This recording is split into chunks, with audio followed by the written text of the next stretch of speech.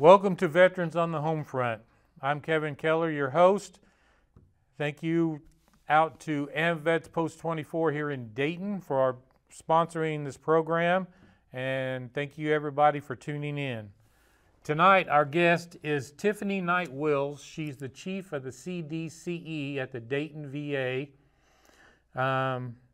First we're going to start off, Tiffany, with you're a veteran, so tell us a little bit about your military service. Absolutely, happy to. I'm an Army vet. I was in the Army for about 10 and a half years. I was a medic. And so I served several different areas. It was just a pleasure to serve the veterans as well as serve the soldiers, as well as serve my country. Did you get a chance to go to Iraq, Afghanistan, Desert Storm? I don't know what period you served. So I did not. So I was in from 2006 to 2016. I did go overseas to Korea, but that's about as far as I got. It was quite an interesting time over there in Korea, but it was an enjoyable experience all around. Yeah, I've been to Korea for a short time. Team spirit and all that, yeah, that's can be very interesting. Yes, it can. Definitely, for sure. Camp Casey especially. Oh, yeah, there you go. We won't go there because everybody probably knows about that out there. If you don't, you probably don't need to. Okay, so today we're going to talk about volunteering at the VA. Yes. So since you're the chief, the big dog in charge, so to speak, for most of the veterans, especially the veterans organizations, we have our group is the VAVS, thank you. VA Volunteer Services, which all of our groups have reps and all of that. So now, though, you're all going by CDCE? Yes. That's CDCE. a mouthful. It is. It's the longest name in the world. Why? I don't know. But CDCE is the Center for Development and Civic Engagement. So it's formally known as voluntary service. It really just helps to encompass everything that we do.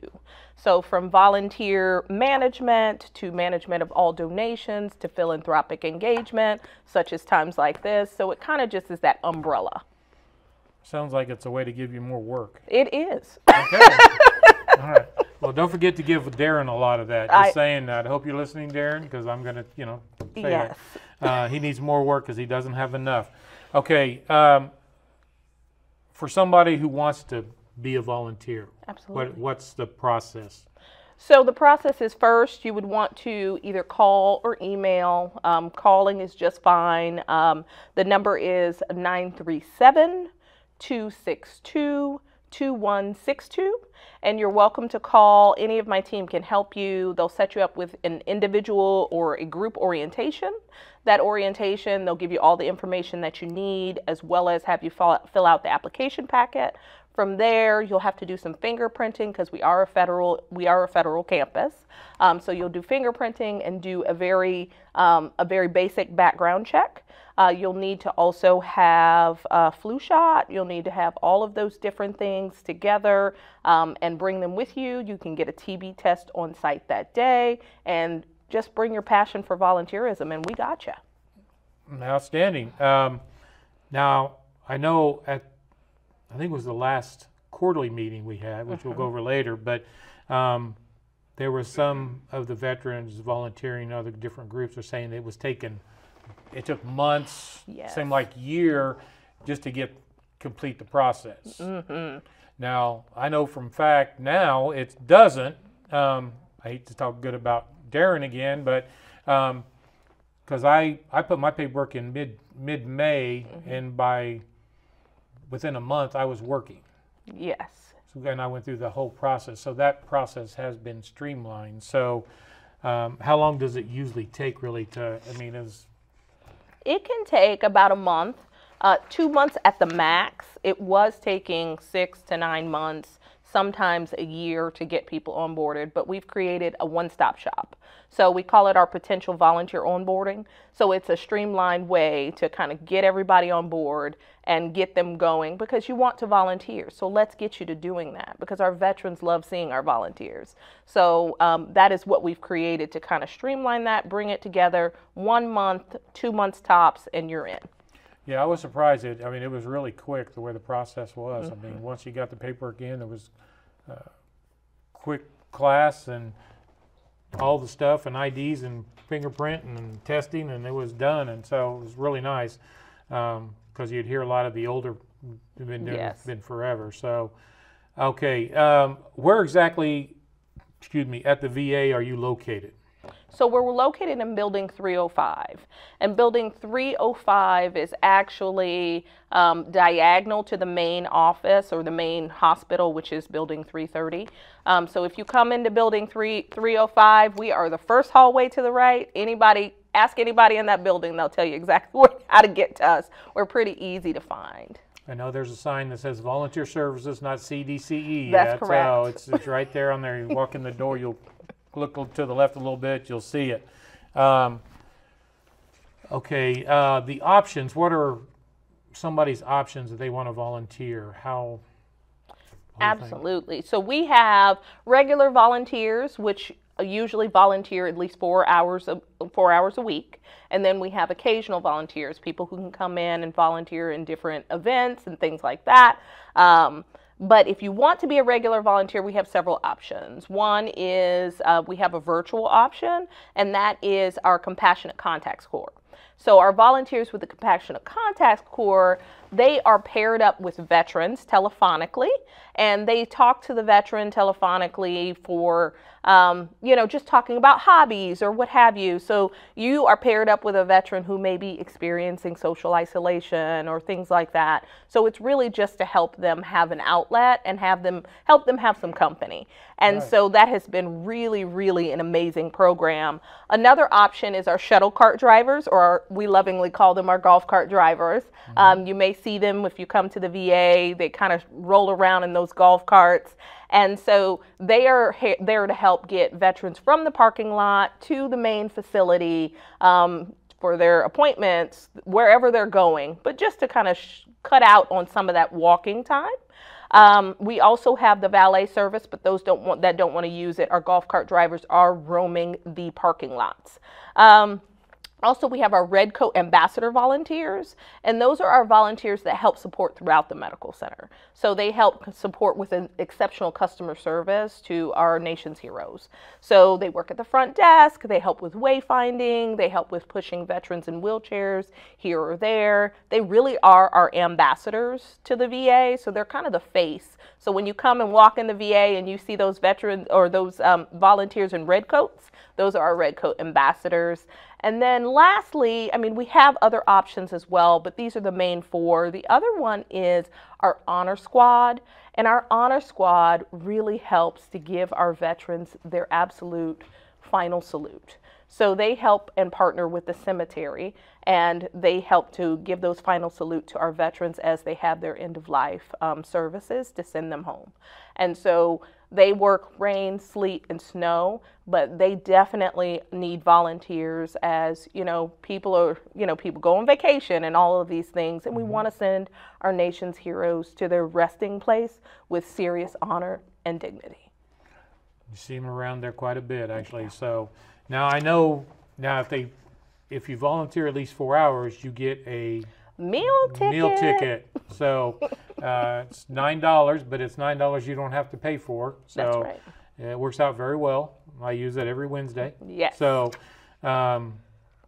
did I hear, though, you guys have got a van now for the parking lot? We do. So American Legion Auxiliary actually donated a van for the parking lot. So you'll see it quite a bit, especially during the colder season. So it has heating, it has all of the bells and whistles. Outstanding. And it says shuttle cart van on the side, so you'll see it. It's a black van. It is a Pacifica. So you'll see our shuttle cart drivers driving it around. If you see them, flag them down. They're there to pick you up. Yep. Outstanding. Always use more, though. So absolutely. Okay, so that's our options. Okay, why? You're the VA. You have all these employees. So why would be volunteering be so important at our VA? Oh, volunteers are the backbone of what we do at the VA. They are there to help augment. They are there because our employees, we're there for exceptional customer service. We love it, but our our volunteers are able to pay attention to those fine details, that extra smile, that extra helping hand, that extra, person to chat with, whatever that looks like. Our volunteers are really the backbone of what we do. We love our volunteers. I don't know how many veterans come in every day and they're saying, oh my gosh, the volunteers help me do this or that. So they really help where maybe an employee might not be able to get freed up or what have you, especially the front desk. Our front desk employees, they are usually bombarded with questions. And so those volunteers are there and they're invaluable because they're able to answer some of those questions to really kind of get our veterans where they need to be sooner. Yeah, they've helped me get around quite a bit. And even though I volunteer there, I still have to go up there and help. And the young lady up there helps me out. So we have veterans volunteering and regular and non-veterans. But what about student volunteer? Do we have a student volunteer program? We sure do. Yes, we do. We have a summer youth volunteer program. And so it usually starts, applications start in April. And by June-ish, they start volunteering. So it's a 6-week program. And so it is a competitive program. So we go out to the schools, we let the schools know through their counselors. The student would go ahead and fill out an application.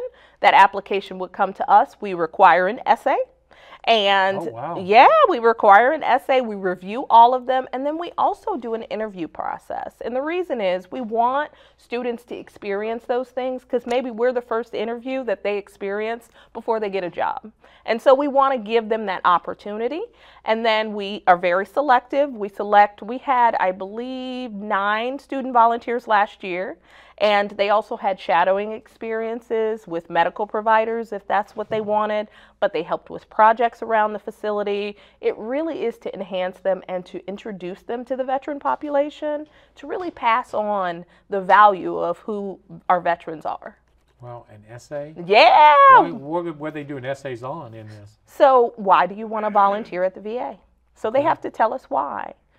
Because we don't want to have students there on their phones or what have you. We want people who really want to be an asset and to learn about the VA and our veterans and maybe have a connection. Yeah. Yeah. That's a serious process. Oh, yeah. Wow. Glad I didn't have to do the essay. I wouldn't be volunteering there on Wednesdays otherwise. You just don't know you have to yet. Yeah, No, maybe that's what it is. My lovely wife will have to help me out with that one. Love you, honey. Okay, donations. Because we talked about that actually in the intro when you were talking about CDCE. What kind of donations are we looking for, need, accept?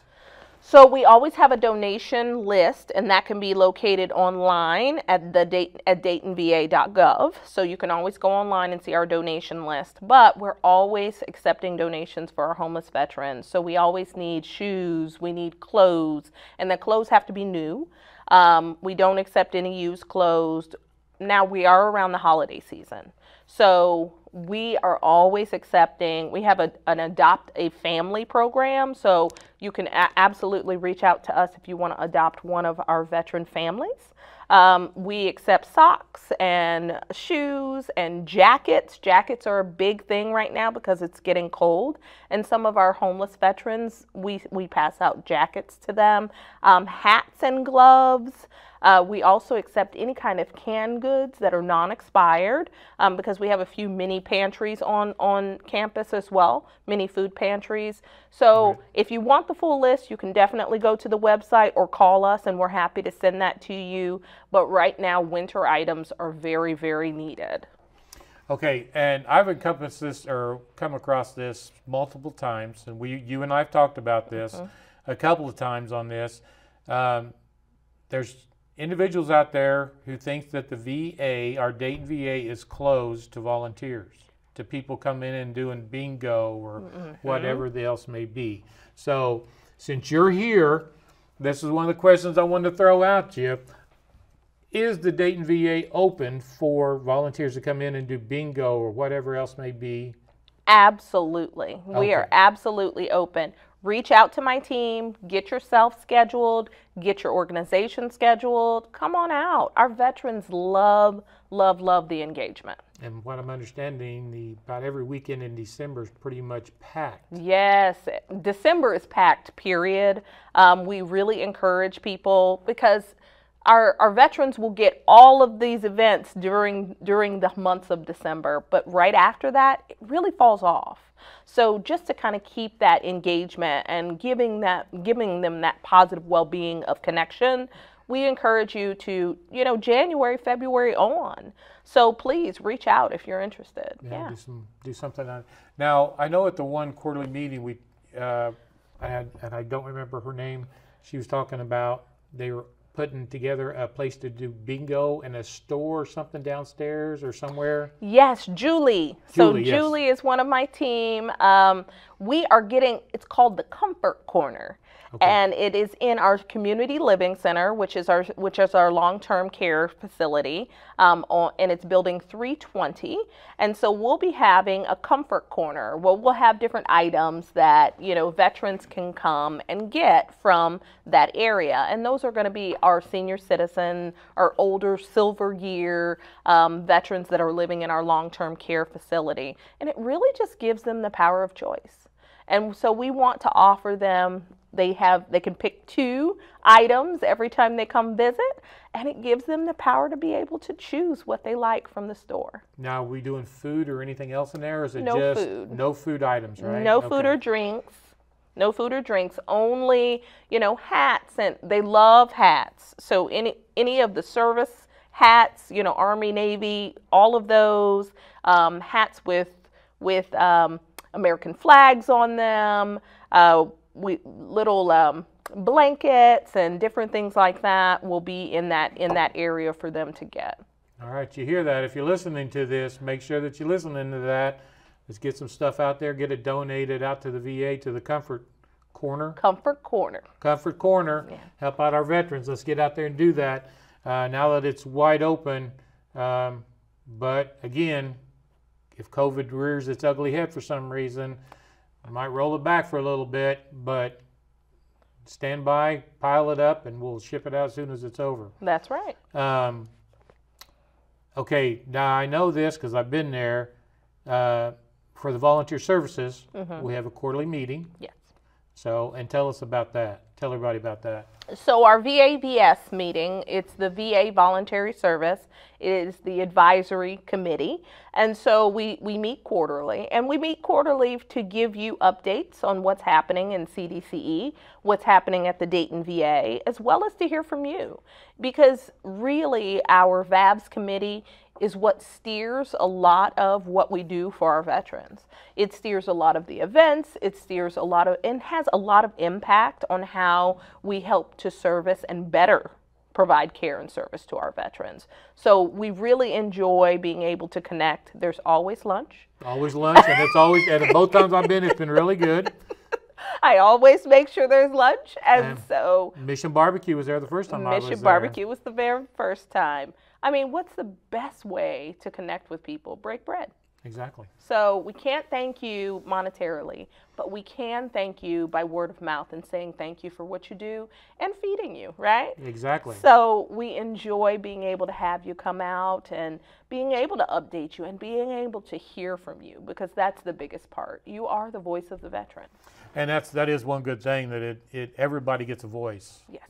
But the problem is, we need more VAVS reps. Yes, we do. We need all of the representatives from all the groups, whether it's the regular, whether it's auxiliary, the Sons, all the groups, all the veterans groups, non-for-profit veterans, get out here and become a VAVS rep, put the paperwork in, get it out to her office, so everybody can have a say-so on what's going on, and you can hear it directly from Tiffany and all the others. And one thing I was really surprised up at the meetings when I started going, that the director and all of the chain of command, so to speak, since it's a military thing. Yeah. Chain of command is usually there if possible. Absolutely. So she's right there taking notes and got the book and writing down things, and yes.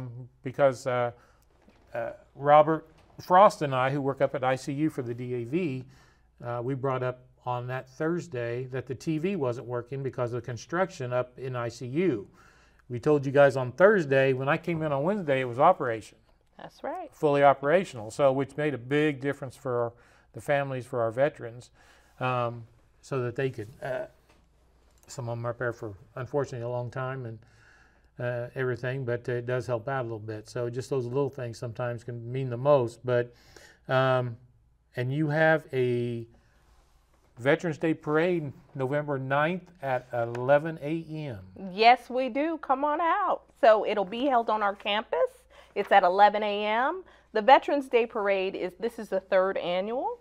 We have floats, we have JROTCs, we have a beauty queen, Mrs. Ohio American will be in the parade. Wow. Yes, we have therapy horses that'll be in the parade. We oftentimes have, and I think this year we have superheroes again in the parade. I'm not in the parade, am I? I don't think you Superhero? are. Why? You know what? Dun, dun, dun. So we have it. Come on out. It's fun. We have food. We have food trucks. We have a kids corner, so a little kids area, play area. We have a DJ. It is a lot of fun. So we asked you to come out. We also have, the biggest part about it is the resource fair. So we have a resource fair with all of the resources for our veterans in the Dayton community, and they come in Building 305, and our veterans are able to come out and take part and to learn about what's available to them. Yeah, and I was kind of surprised. I mean, I got to say, I really learned a lot at the VA-VS meetings because I really didn't know a lot of the stuff that the VA was doing out there. I mean, you just had the car show out there. Yes. Which was really good. Mm-hmm. You know, my wife and I, my son was all out there. A lot of different vendors, a lot of different cars. We had just had the Abraham Lincoln statue dedication. Yes. It was a full-blown event. It wasn't nothing small or simple. And the calendar of events we passed out with. There's like multiple things going on every month. It's all the branches are pretty much honored on their anniversaries, on their birthdays. Yes. So you got a lot going on out there. So and you just renamed the women's clinic, did we not? Yes. To the Colonel. Charity Adams Early. Yes. Yes. And actually there'll be an entry, and her family, her children will be part of the parade as well. So outstanding. Yeah. Outstanding. So we're really excited. And then if I'm not mistaken, you guys have every summer you've got a fruit, vegetable, yes, something going on. A farmer's market. Farmer's market. That's the word I was trying to think of. Yes, and don't get me wrong on the dates. I think it starts in May and it goes to October. So October 31st will be our final day for the farmer's market, and we are having a fall festival. So it's the last day, fall festival. It's going to be Halloween. So it's going to be on the 31st. It'll be Halloween. So costumes, it's going to be a Halloween themed thing. Come on out. It's fun. You can always get some good produce. We have a local farmer who brings out all kinds of produce, mums, all that stuff. Oh, that's to me, it just blows my mind. There's so much. There's a lot more going on. It's just not just only the VA hospital. It's just a lot of events going on throughout the year. Yeah. I mean, all year. I mean, it just. If you think of something else, let her know. Maybe they can bring it up. That's right. So anything else besides the Veterans Day parade coming up soon after? We have quite a few things happening on campus. You can always find out by calling the VA because we always have information to give out. But right now, the big thing is going to be the Veterans Day Parade that's coming up next. And then we are doing all kinds of different holiday events for our veterans. So if you're interested, please call CDCE. We're always looking for volunteers to come help out with that kind of thing. Again, volunteer stuff. Yeah. Let's, veterans, get out there if you got some time. You don't have to be 4 hours. You can be as little as an hour or two. Yeah. Whatever you can spare. Whatever. So come on out, volunteer, go through the process. Come out and help our veterans. Some of them up there don't have anybody, so we can hopefully help them out. Yes. Now I understand through the last VAS meeting too is they were saying something about carts to push around the hospital. Yes, so this is called the comfort cart. And so we have comfort carts. We have them in the main tower, which is the main hospital, but we also have it in building 320, which is our senior living center, our community living center. And those carts have all kinds of little items. Now, I will tell you one of the hot topics and the hot commodities is I don't know what the game is called, but it's a pyramid with the pegs, and you can only get it at Cracker Barrel. My team has to go get those because they request them. Oh, wow. So we're always looking for those donations. But we have little games and things for them to do. We have mouthwash and deodorant and puzzle books, as well as, readers. You don't know how many people come to the hospital and they don't know they're going to be admitted. And maybe they forgot their glasses at home and different things like that. So we always try to make sure that the stay is as comfortable as possible. And we try to make sure that the well-being of our veterans comes first. Outstanding. Yeah. Thank you, Tiffany, for coming today and giving us all this information. And thank you for your service and for helping our veterans, of course, continuing. And that's our show for tonight. Thanks for watching. Again, thanks for our AMVETS Post 24 at 1016 Leo Street here in Dayton. If you get a chance, stop by, see us, hang out with all of our veterans. Thank you and good evening.